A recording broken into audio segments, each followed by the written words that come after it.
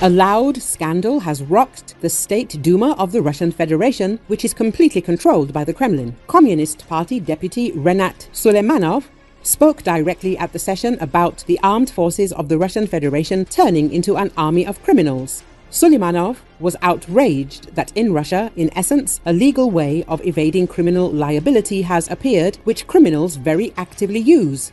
The principle of the inevitability of punishment, which is fundamental in any legal state, has been destroyed.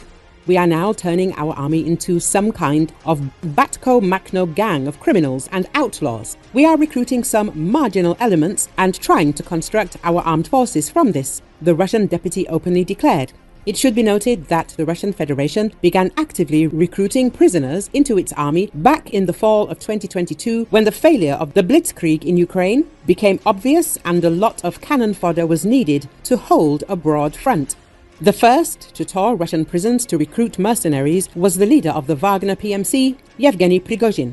Over time, the Russian Ministry of Defense also took this up. The mass recruitment of prisoners not only increased the decomposition of the Russian army, but also had the most negative impact on security in the Russian Federation itself. Dangerous criminals were released early, which sharply exacerbated the crime situation in the country. Recently, a Russian prisoner has recorded a video message to Russians and told about his experience of participating in the war with Ukraine. He warns others against going to the front, saying that it is a one-way ticket. He signed a contract for 1 year, but it was a scam. The Russian Army Command leaves everyone at the front until the end of the war, sending former prisoners to a penal battalion. The mercenary admitted that he was trained to operate drones, but was sent to an infantry assault in Volchansk. He had no chance to use his knowledge since there were no drones. When we were in the basement, we thought it would be better if we served another 10 years just to get away from the complete hell, he admits. Don't go to the SVO. It's death without any meaning. In 20 years, no one will remember you, just as the victims of the war in Afghanistan have long been forgotten. No one can say why and for what people died in that war. The same will happen with this one. The channel's authors comment on the confession of the Russian soldier. Russian forces struck residential buildings in the Ukrainian town of Mykolaiv in the Donetsk region overnight on Sunday, causing major damage. A 52-year-old woman was injured in the strikes, which hit 3 multi-story residential buildings and a hospital, according to city authorities. Lyubov Marchenko, who was in one of the residential buildings, said she couldn't talk after seeing her apartment hit.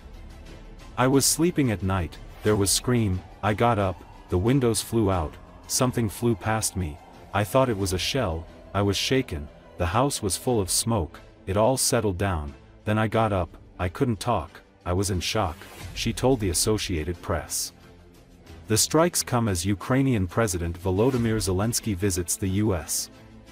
He will speak at the UN General Assembly annual gathering in New York on Tuesday and Wednesday and then travel to Washington for talks on Thursday with U.S. President Joe Biden and Vice President Kamala Harris, as he seeks to shore up support for Ukraine.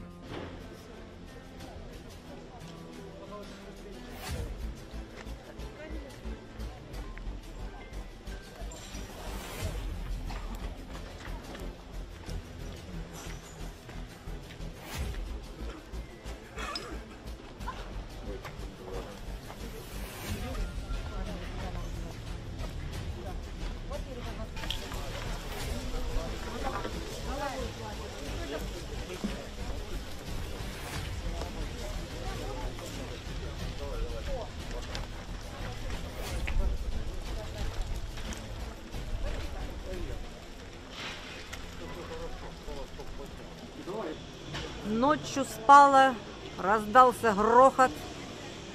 Я встала, вікна вилетіли, щось пролетіло мимо мене, я думала, що це снаряд. Мене струсило, диму повна хата, все це уляглося, тоді я встала, балакати не можу. І б'ють по цивільній У мене шок був. структурі. Поки я не напилася отих успокоїтельних цих, не полежала, не одійшла, я балакати не могла.